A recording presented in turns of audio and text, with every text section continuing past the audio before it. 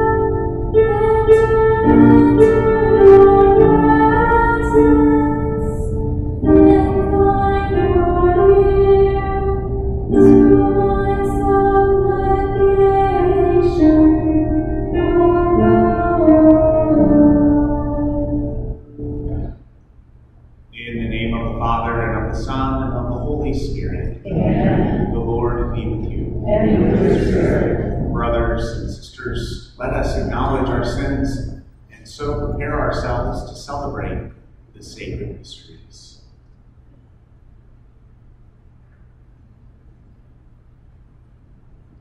I confess to Almighty God and to you, my brothers and sisters, that I have greatly sinned in my thoughts and in my words, in what I have done and in what I have failed to do, through my fault, through my most grievous fault. Therefore I ask Blessed Mary, ever Virgin, all the angels and saints, and you, my brothers and sisters, to pray for me to the Lord our God. May Almighty God have mercy on us, forgive us our sins, and bring us to everlasting life. Amen. Lord, have mercy. Lord, have mercy. Christ, have mercy. Christ, have mercy. Lord, have mercy. Lord, have mercy.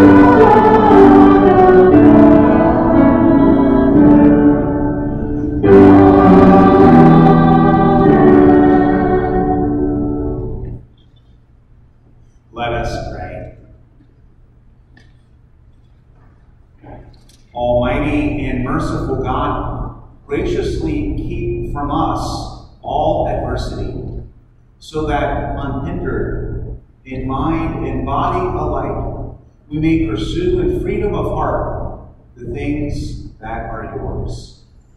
Through our Lord Lord Jesus Christ, your Son, who lives and reigns with you in the unity of the Holy Spirit, one God, forever and ever. Amen.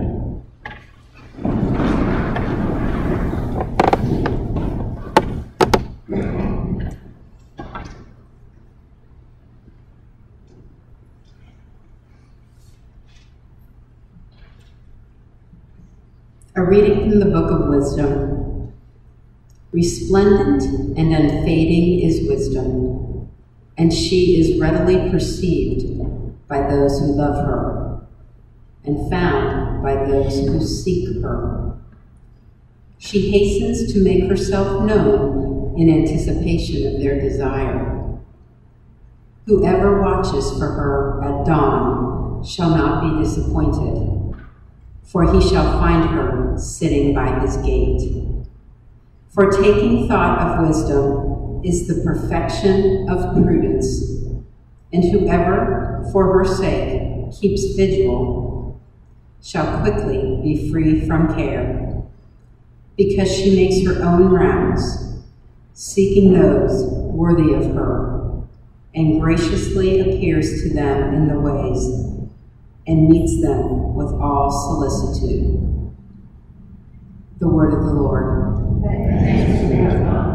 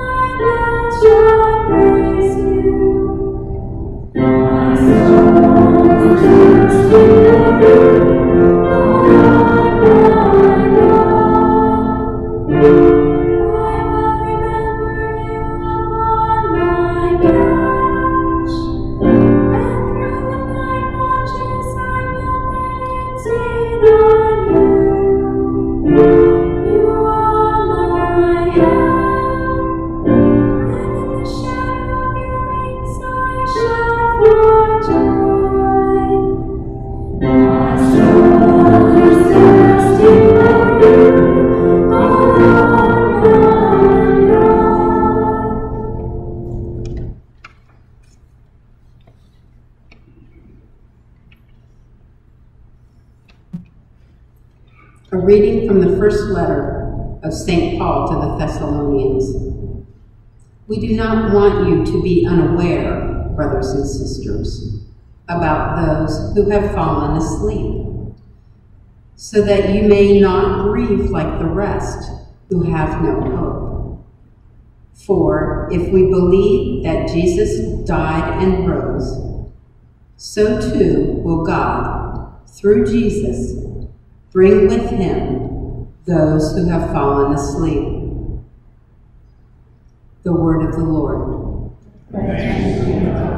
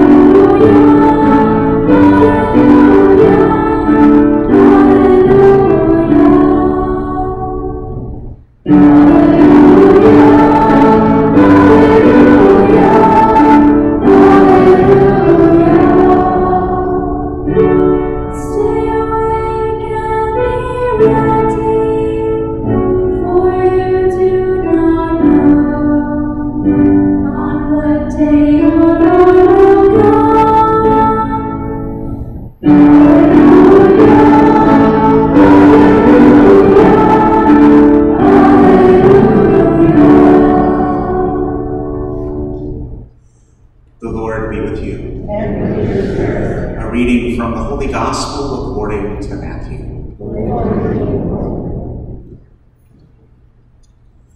Jesus told his disciples this parable. The kingdom of heaven will be like 10 virgins who took their lamps and went out to meet the bridegroom. 5 of them were foolish, and 5 were wise. The foolish ones, when taking their lamps, brought no oil with them, but the wise brought flasks of oil with their lamps. Since the bridegroom was long delayed, they all became drowsy and fell asleep. At midnight there was a cry, "Behold, the bridegroom, come out to meet him." Then all those virgins got up and trimmed their lamps. The foolish ones said to the wise, "Give us some of your oil, for our lamps are going out." But the wise ones replied, "No, for there may not be enough for us and you. Go instead to the merchants and buy some for yourselves." While they went off to buy it, the bridegroom came, and those who were ready went into the wedding feast with him. Then the door was locked. Afterwards, the other virgins came and said, "Lord, Lord, open the door for us." But he said in reply, "Amen, I say to you, I do not know you. Therefore, stay awake, for you know neither the day nor the hour." The Gospel of the Lord. Praise to you, Lord.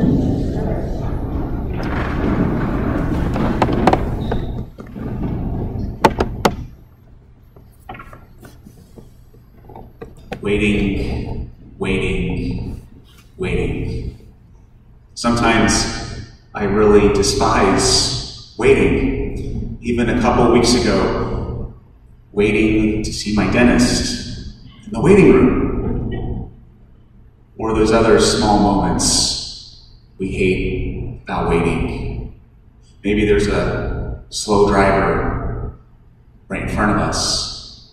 Someone who is walking, I hate to say it, a little slower. Even this week, as a country, waiting and waiting and waiting. We despise it. Today, though, in all of our readings, our 3 readings, the church is asking us to do 2 things: to wait and to be prepared. That's what faith is. Waiting for God to finally consume our world and to prepare or rearrange our life according to the Holy Spirit. Everything is going to change. And you feel that, especially in Paul's letter to the Thessalonians that we just heard. It's important to keep in mind that during that time, especially after the ascension of our Lord, and even in Paul's own experience with the risen Lord, the early Christians thought that the second coming or the end of this earthly world was going to happen very soon. Maybe next year, maybe 2 years, 100 years from now. Well, of course, the final judgment hasn't happened yet, but you can see just how real this was for the early church. The whole world has changed, but we're still standing with our dear apostle, St. Paul, in that same position, waiting. We even pray in this liturgy, we wait in the joyful hope for the coming of our Savior, Jesus Christ. We just don't know when the final and ultimate glory of God will come. Now, today, we heard a very interesting gospel passage.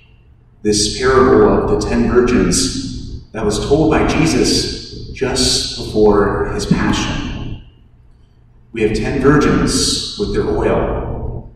5 are wise, and 5 are foolish ones, as Jesus describes them.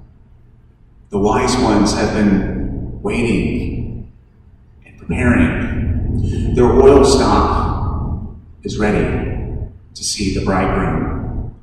And this bridegroom is delayed in coming for whatever reason. It's not shared. But regardless, they're ready to go. Then you have the foolish virgins. They're good at waiting, but they're not good at preparing. We hear the foolish virgins say to the wise virgins, "Give us some of your oil. We have run out of our own. Please give us that oil." And it's in that moment there, you kind of see a spiritual hostage situation taking place. And perhaps you yourself have found yourself in those situations in your life. If you really love me, you're going to do this for me. You're going to put everything aside, and you're going to do this for me. If you really love me.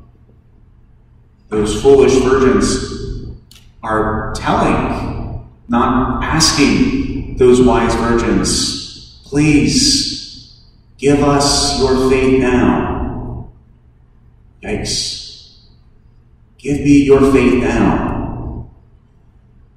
And that's an important insight of faith, my dear brothers and sisters. I can't give you that faith. That's impossible. I can present the faith. You and I can present the faith. We can present our friendship with Jesus Christ. We can accompany individuals on their journeys. But each of us and all of us, we have to be patient and to prepare where the Lord might lead us.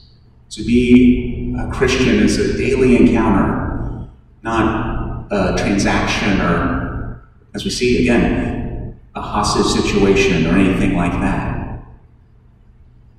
I'm reminded of a quote from Gandhi. He said, "I like your Christ. I do not like your Christians. Your Christians are so unlike your Christ."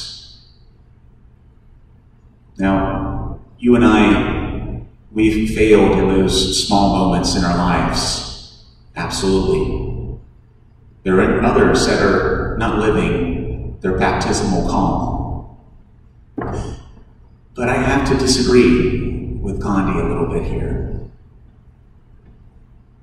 You and I have met individuals, we've met Christians who truly live the Beatitudes, who truly live the teachings of Jesus Christ.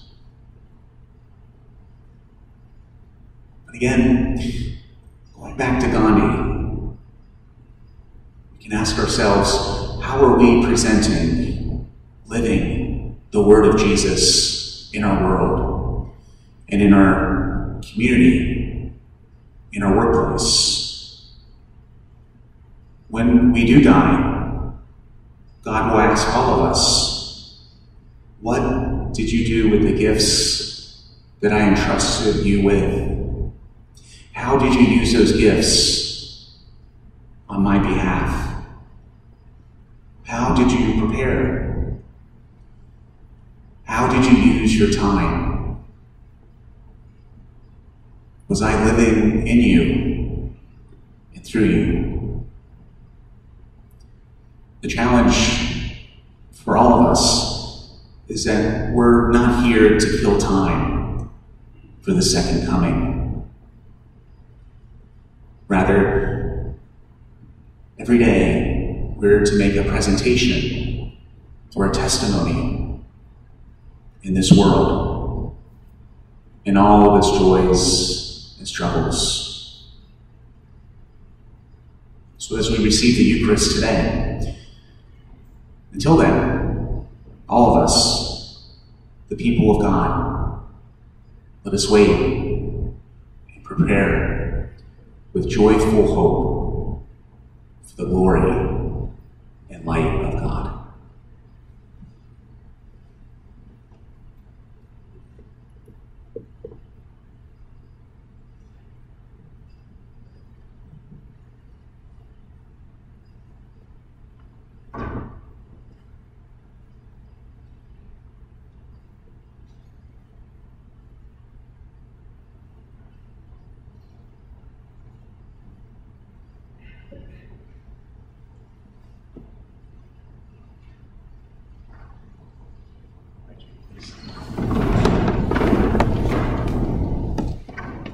I believe in one God, the Father Almighty, maker of heaven and earth, of all things visible and invisible. I believe in one Lord, Jesus Christ, the only begotten Son of God, born of the Father before all ages, God from God, light from light, true God from true God, begotten and not made, consubstantial with the Father.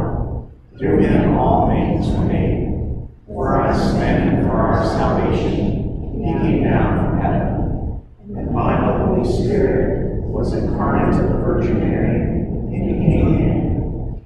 For our sake he was crucified under Pontius Pilate. He suffered death and was buried, and rose again on the third day, in accordance with the Scriptures. He ascended into heaven, and is seated at the right hand of the Father. He will come again in glory to judge the living and the dead, and his kingdom will have no end. I believe in the Holy Spirit, the Lord, the giver of life, who proceeds from the Father and the Son, who with the Father and the Son is adored and glorified, who has spoken through the prophets. I believe in one holy Catholic and Apostolic Church. I confess my baptism for the forgiveness of sins, and I look forward to the resurrection of the dead and the life of the world to come. Amen. Christ, the Lord, will come to bring salvation to those who eagerly await him. Filled with faith, we make our prayer to the Father. That through the Church's faithful announcement of the gospel, God's word may give full meaning to pain and suffering. We pray to the Lord. Lord, hear our prayer. That that the wisdom of God will guide and direct all those who govern. We pray to the Lord. Lord, hear our prayer. For blessings on our nation, all our nation's veterans, and for the protection of those who serve in our country's military, we pray to the Lord. Lord, hear our prayer. For God's blessings on all married couples, and for Jim and Kathy Lauer as they celebrate their 40th wedding anniversary, we pray to the Lord. Lord, hear our prayer. For the repose of the souls of the faithfully departed, and for all the poor souls in purgatory, we pray to the Lord. Lord, hear our prayer. For Tom Reidenauer, for whom this Mass is being offered, we pray to the Lord. Lord, hear our prayer. Loving Father, secure justice for the oppressed, give food to the hungry, set captives free, and raise up those who are bound down. We ask this through Christ our Lord. Amen.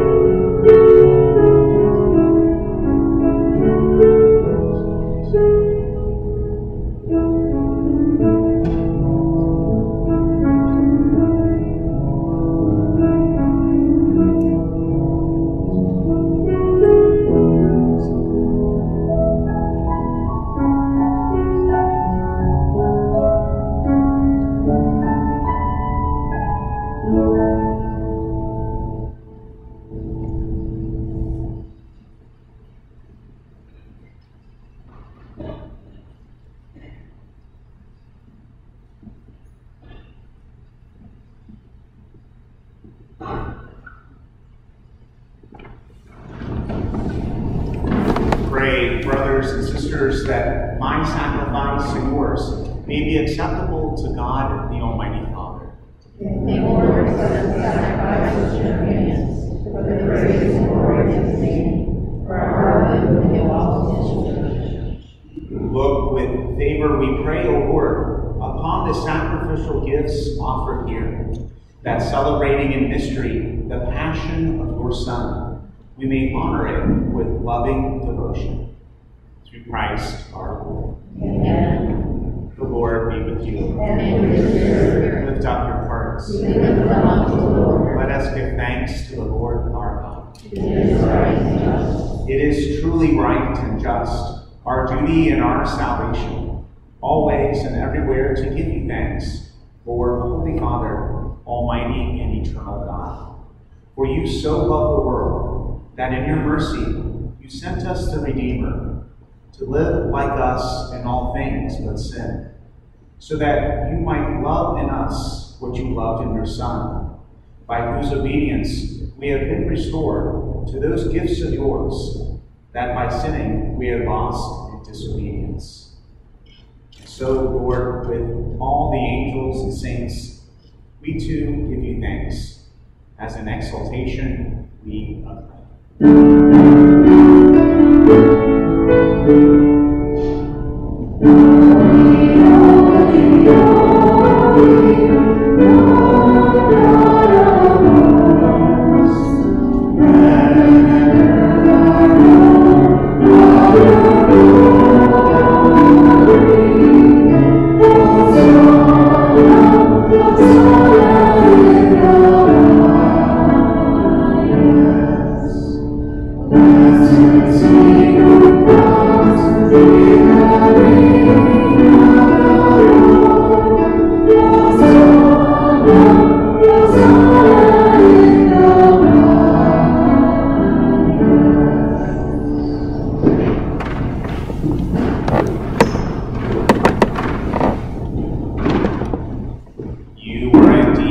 thee, O Lord, the fount of all holiness.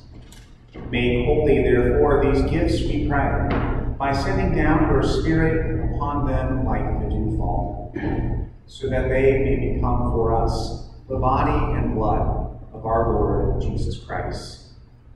At the time he was betrayed and entered willingly into his passion, he took bread, and giving thanks, broke it, and gave it to his disciples, saying, "Take this, all of you, and eat of it, for this is my body, which will be given up for you."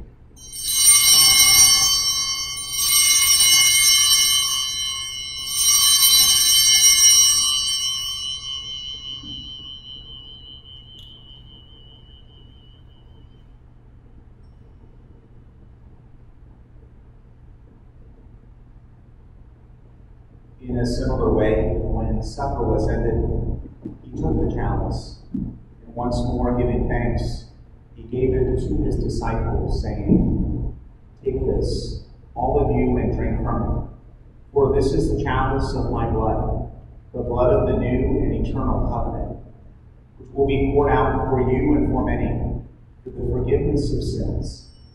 Do this in memory of me."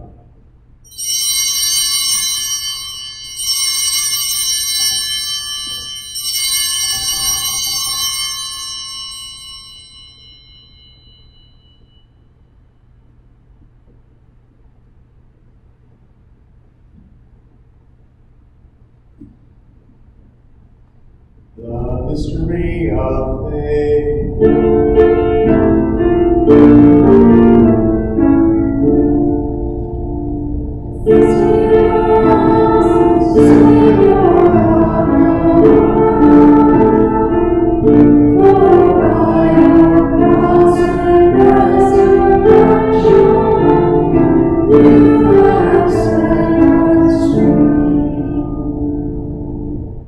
Therefore, as we celebrate the memorial of his death and resurrection, we offer you, Lord, the bread of life and the chalice of salvation, giving thanks that you have held us worthy to be in your presence and minister to you. Humbly we pray that partaking of the body and blood of Christ, we may be gathered into one by the Holy Spirit. Remember, Lord, your church spread throughout the world, and bring her to the fullness of charity, together with Francis, our Pope, and Robert, our Bishop, and all the clergy. Remember also our brothers and sisters who have fallen asleep in the hope of the resurrection, and all who have died in your mercy. Welcome them into the light of your face. Have mercy on us all, we pray, that with the Blessed Virgin Mary, Mother of God, with blessed Joseph, her spouse, with the blessed apostles and all the saints who have pleased you throughout the ages, we may merit to be co-heirs to eternal life. We may praise and glorify you, your Son, Jesus Christ. Through him and with him and in him, O God, Almighty Father, in the unity of the Holy Spirit, all glory and honor is yours forever and ever.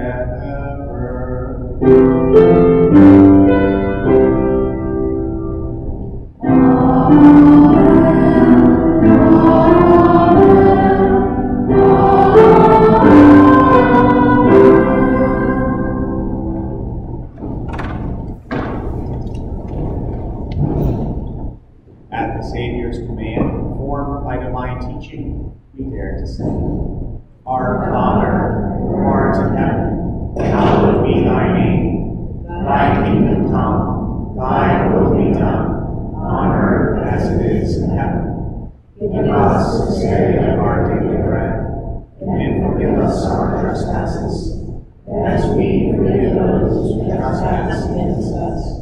And lead us not into temptation, but deliver us from evil.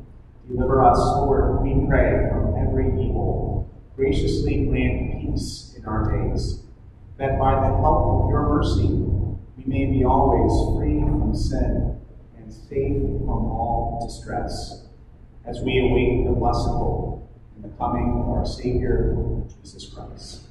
For the kingdom, power, glory, now forever. Lord Jesus Christ, who said to your apostles, "Peace I leave you, my peace I give you," look not on our sins, but on the faith of your church, and graciously grant her peace and unity in accordance with your will, who live and reign forever and ever. Amen. The peace of the Lord be with you always. And with your spirit.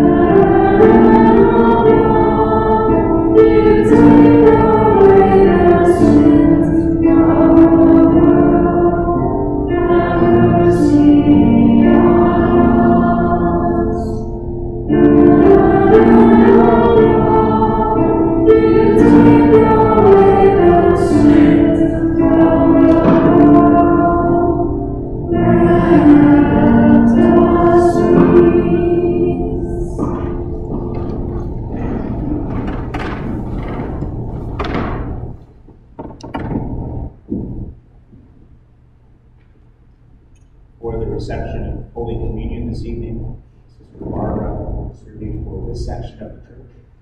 I will distribute in the middle here. We will release this side of the church, followed by this side. And then Linda will distribute for this section of the church. Once the side is completed, those here are more than welcome to receive.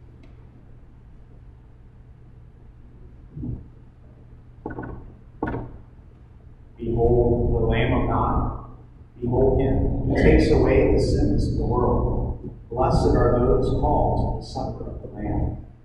Lord, I am not worthy that you should enter under my roof, but only say the word, and my soul shall be healed.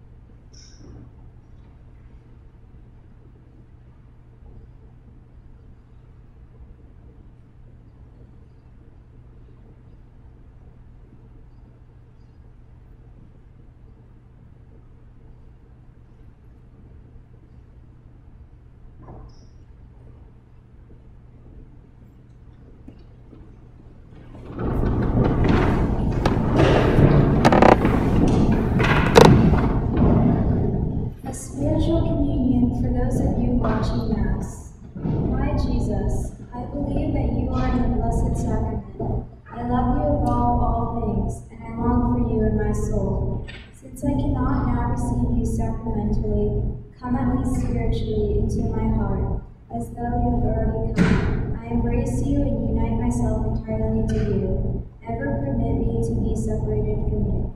Amen.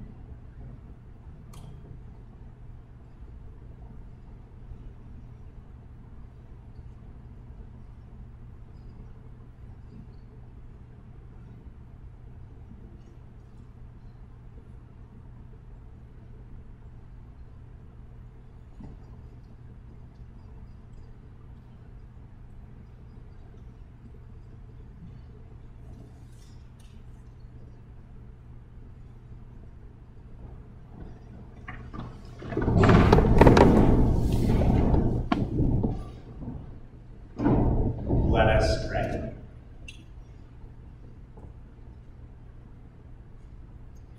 Nourished by this sacred gift, O Lord, we give you thanks and beseech your mercy, that by the pouring forth of your Spirit, the grace of integrity may endure in those your heavenly power has entered.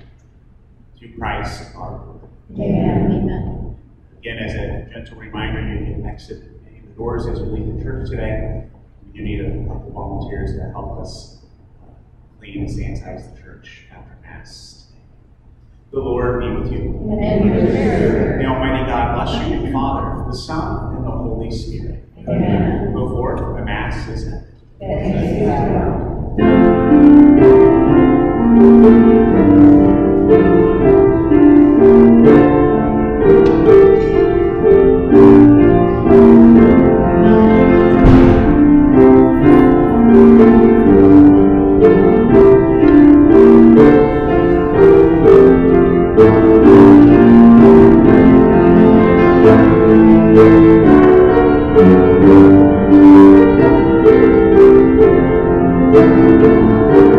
Thank you.